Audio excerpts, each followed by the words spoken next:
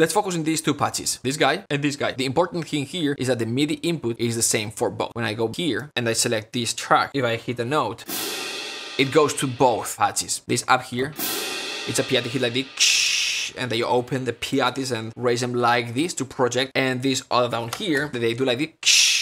Sometimes I want the long tail, sometimes I want choked. I load two patches, same MIDI channel, and then in here, make sure that this is in red. Edit all groups. Then amplifier mod. Add a new external sources MIDI CC, and then you'll assign MIDI CC 1 minus 1. The trick is in the other patch, you want to do the same thing but invert it. You're gonna go to this other one, add modulator, external sources, MIDI CC 1 minus 1, but you want to hit this invert. Essentially, you're saying this modulation fader, when it's at 0, it's actually max, and then you can transition between one patch and the other. Hey, hope this was fun, useful, and entertaining. Go to composinghack.com for free courses.